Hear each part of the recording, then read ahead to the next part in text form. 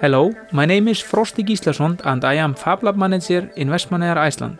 I want to share some information with you about our Fab Lab, which started in 2008 and was the first one in Iceland. We are located in the Vestmannaeyjar Islands, or Vestmannaeyjar as we say in Icelandic, which are a group of islands south of Iceland. The community depends very much on the environment and the fish around the islands.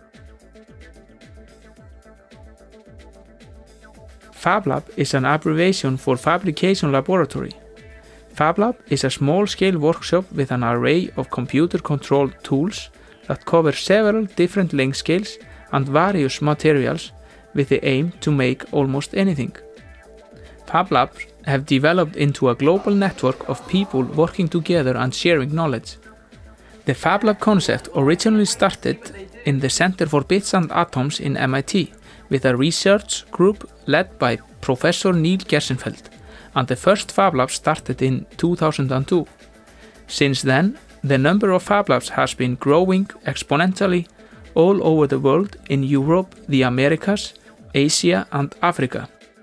Fab Lab is a group of off-the-shelf industrial-grade fabrication and electronic tools wrapped in open-source software. Personal fabrication means you, instead of buying things, you can make whatever you want. So it could be toys for play, it could be instruments for research, or it could be stuff for businesses. Some ideas take a day, some take a year, but what you need is the motivation. And so all around the world, we've been finding the most amazing people outside of conventional research institutes or industry creating wonderful things.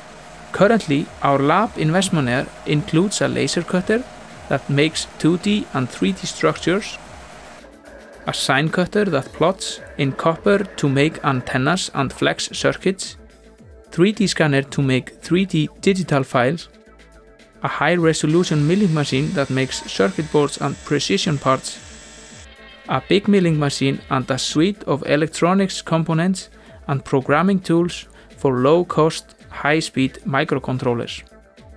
Well, Fab Lab is a collection of rapid prototyping tools which allows people to convert their ideas into prototypes and maybe eventually into products. It's a global network of people who want to cooperate and share knowledge. Fab Lab is a place where you can make almost anything. Fab Labs is diversity.